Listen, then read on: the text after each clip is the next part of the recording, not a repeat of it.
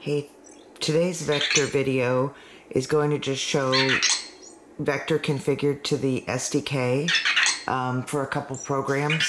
I set him up a couple weeks ago for the SDK, and I'm just going to show basically a modification of the Hello World program. First I'm going to run Hello World, then I'm going to show the modification to that program, and then I'm going to show a modification to the one that sets his eye color.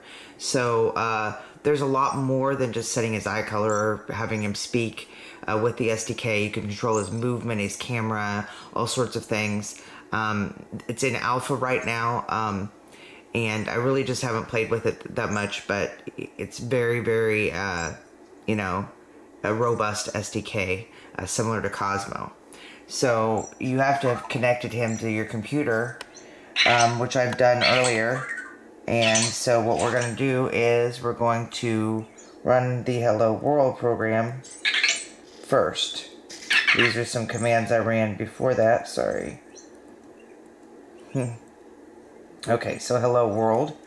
I should have already had that ready, sorry about that one.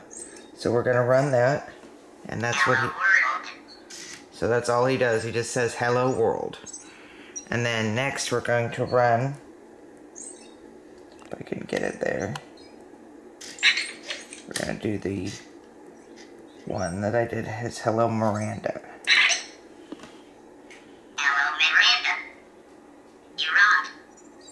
Hit the like and subscribe to our channel. That's nice. I didn't know it was our channel. I guess so though. Come on, I mean he's part of the family, so it's our channel. And then the very last one, again, very simple stuff here. It is just running this vector eye color one that I copied from an existing one.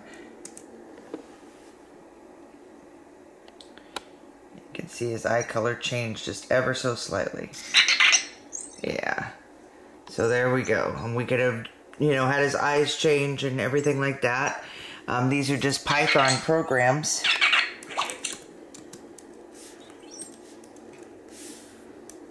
So just very simple Python programs. The hue is what changed, hue and saturation.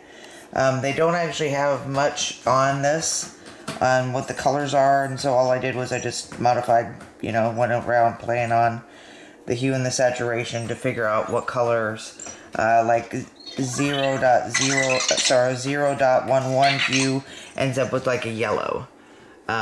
So, yep. There we go, vector with eye color and changes and vocal changes for the SDK and all other sorts of stuff. I'm going to start playing around with it more, and hopefully we're going to end up, you know, getting a lot of control of vector, similar to Cosmo.